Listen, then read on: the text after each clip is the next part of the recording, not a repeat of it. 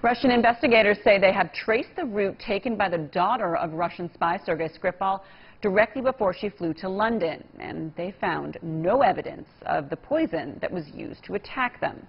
Their announcement comes after their British counterpart said Yulia might have unknowingly carried the substance with her.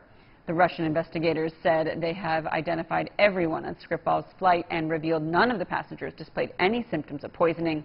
Last month, the pair were believed to have been attacked in England with a military-grade nerve agent. Britain blames Russia for the attack, but Moscow denies any involvement.